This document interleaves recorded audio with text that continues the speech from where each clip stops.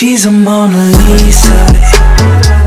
Everyone's lining up to... Hey guys! Welcome back to my channel. I am Lara, and for today's video, pag-uusapan natin yung PCOS or Polycystic Ovary Syndrome. Yan, hindi na ovarian, hindi na ako mali-mali. So yun, Polycystic Ovary Syndrome. So, ayan.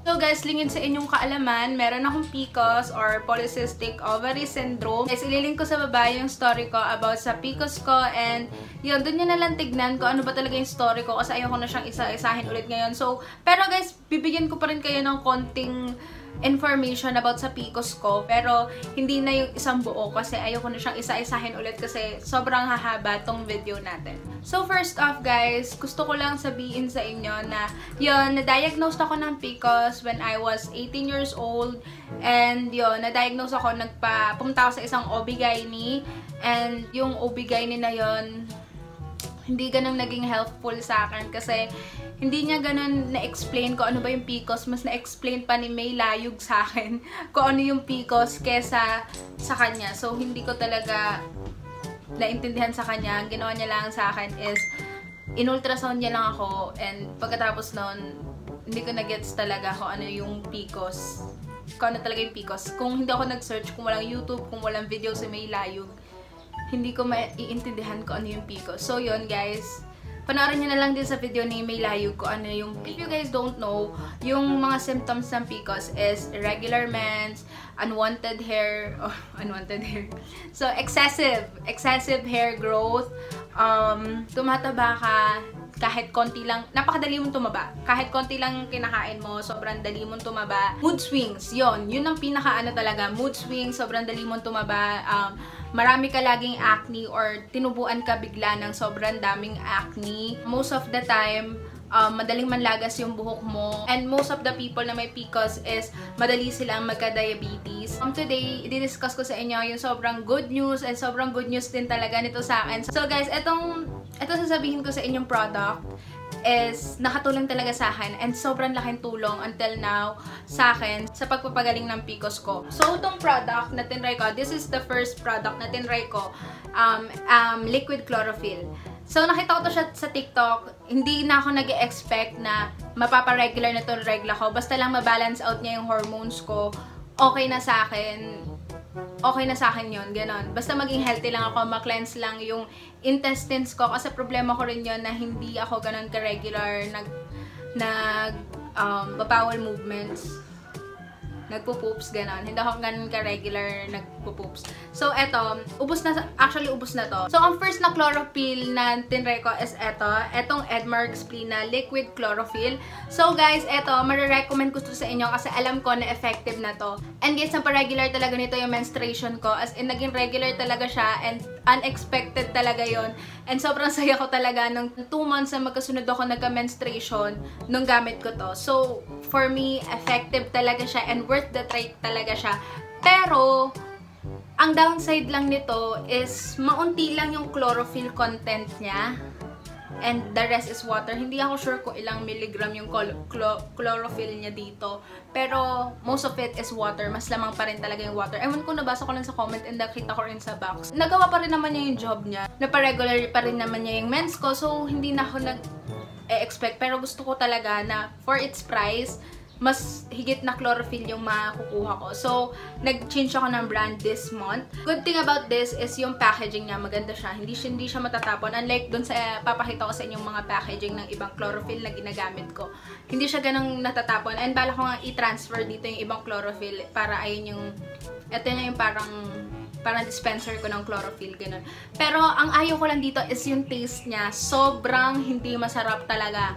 As in, parang nainom ka ng dinurog na damo tapos tinimpla mo na parang Milo, ganun.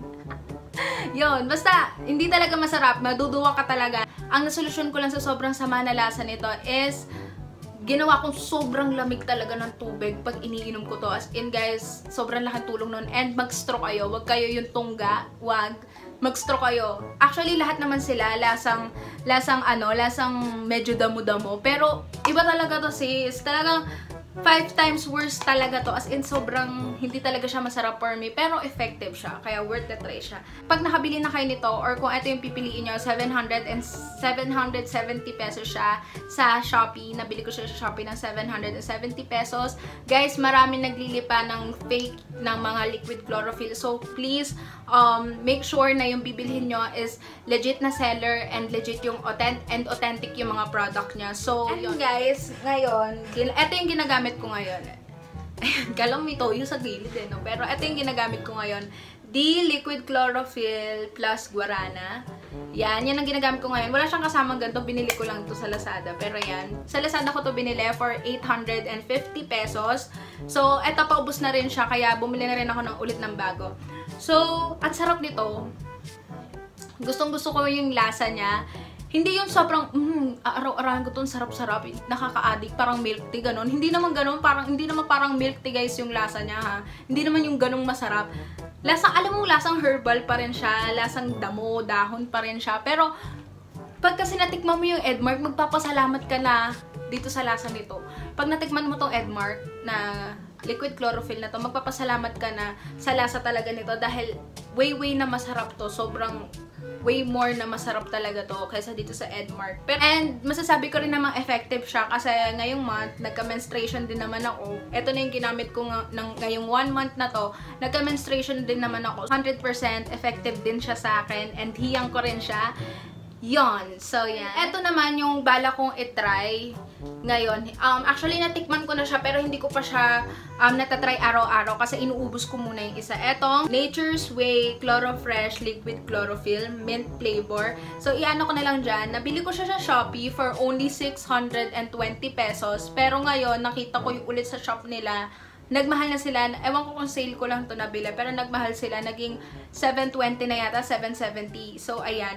Pero, kaya ko naman to tinry, guys. Kasi, ito yung nakikita ko sa mga review ng liquid chlorophyll na mga taga-US or taga-ibang bansa na nagre-review nito is, ito yung brand na ginagamit nila. Itong Chlorofresh. Nature's Way, ganon. Kung maarte talaga kayo sa lasa or masukahin kayo, ito talaga yung marirecommend kong bilhin nyo. Pero hindi ko pa, i-update ko na lang kayo sa description kung naubos ko na to. Pero ito talaga yung pinakamasarap kasi mint flavor siya and hindi ganon katapang yung damo na flavor niya. Pero alam mo may damo talaga yung lasa niya or dahon, ganon. Pero ito yung pinaka best na when it comes to lasa. Ito yung pinaka best talaga. Sa tatlong to, yan. Sa tatlong to, ito yung pinaka-recommend kong best kasi natikman ko na siya. Pero guys, uulitin ko, manood na lang muna kayo sa review ng iba na naka-finish na ng isang bottle na to. Kasi itong dalawa, finish na to eh. Finish na to. Konting-konti na lang nagamit ko to. Pero, yun, ano nyo muna. Panoorin nyo muna yung review nila kasi ako hindi ko pa to nare-review. Pero, base naman sa mga napanood ko, okay naman sila dito and yun.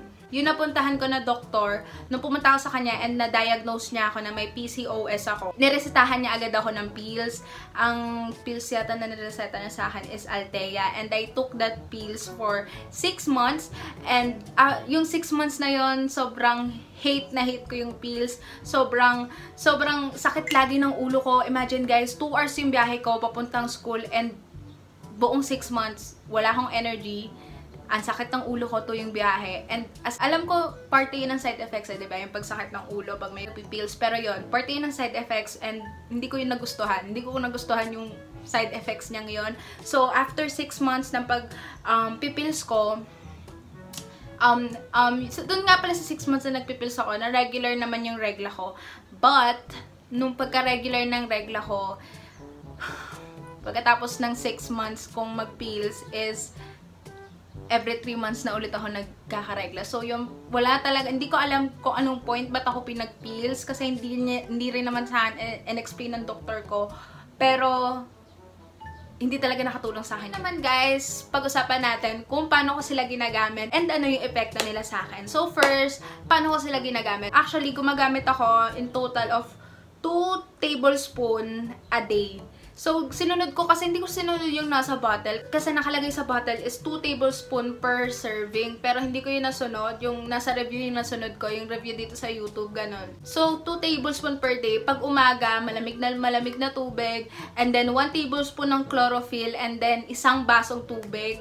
Yon, basta isang baso lang. Huwag naman yung sobrang laking baso, yung beer mug. Baka huwag naman beer mug yung gagamitin yung baso. Yung tamang baso lang, yung tamang laki ng baso lang. And then, 1 tablespoon ng liquid chlorophyll. Most of the time, morning and lunch ako nagli-liquid chlorophyll. Minsan lang paggabi kasi hindi ko feel paggabi. Inom pa ako ng malamig na tubig, ganun. Pero, yun nga, most of the time, lunch and morning. Pero, pwede rin naman night. Wala naman nagbabawal ng night. Basta 2 times or 2 tablespoon a day yung iinumin nyo. So, next naman is kung ano yung naging epekto niya sa akin. So, bibigyan ko kayo ng timeline kung ano yung mga naging epekto niya sa akin. Kunyari, 1 week at yung naging epekto niya ganon.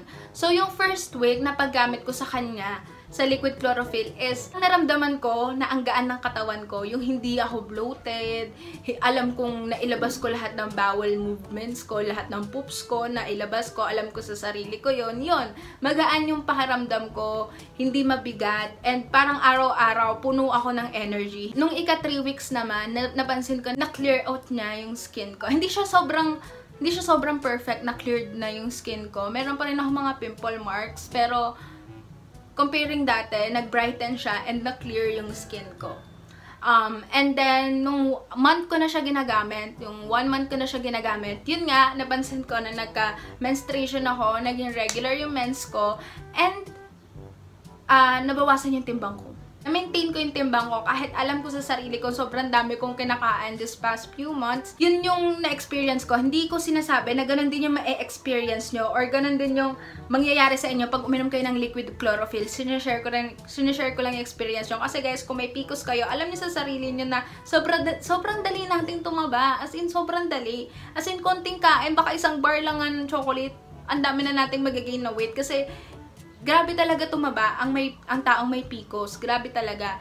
And alam ko sa sarili ko, normal na ako ngayon na kung talaga sobrang daming magmumukbang ako araw-araw ng Jollibee talaga, tataba talaga ako ng malaki. Pero kung konti lang naman yung idadagdag ko sa calorie intake ko per day, hindi talaga ako lalaki, guys. Talaga alam mo yung parang maintained talaga siya. Yun, parang hindi ako nataas. Kunyari, 54 ako, hindi ako nataas sa 54. Hanggang 54 lang yung timbang ko. And sobrang saya ko dahil 3 months na akong regular ngayon ng menstruation ko. And yun, sobrang saya ko talaga. And nire-recommend ko talaga siya na itry nyo. Pero guys, sinasabi ko nga sa inyo na hindi lahat tayo pare-pareho. Iba-iba syempre tayo ng katawan. Iba-iba tayo ng iba-ibang way mag-response yung katawan natin sa isang bagay, ganon. So, hindi ko mapapangako na kung ano yung epekto sa akin, yun din yung epekto sa inyo. Pero possible talaga, guys. Kasi ayun yung naging epekto niya sa akin. Alam mo yung feeling na parang nakaka-relate na ako sa mga ate ko. Uy, may mens ako ngayong month, ganon.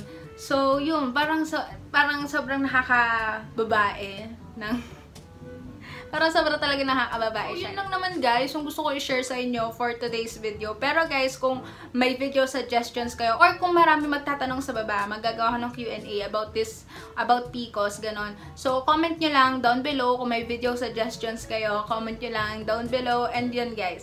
So, that is all for my video, guys. Thank you guys for watching. At kung hindi ka pa nakaka-subscribe sa channel ko, subscribe ka na sa channel ko. And I'll see you on my next one.